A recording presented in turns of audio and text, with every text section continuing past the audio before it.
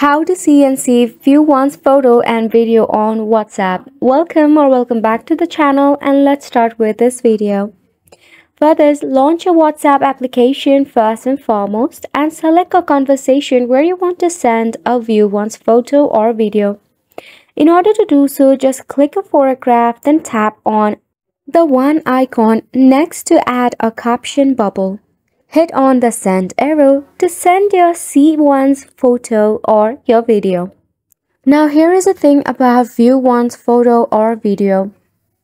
You can send any photos, videos or voice messages that can disappear from a chat after the recipient has opened them once. It is also known as sent as view once.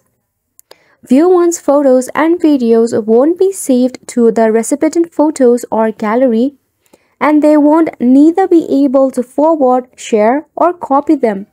And this is the WhatsApp policy. If you don't have this feature for your WhatsApp, check for any update in your Play Store or App Store. Tap on the search bar and search for WhatsApp. Now in here, select your application, and if there is an update, leave it for an update. If not, uninstall your application and reinstall it later.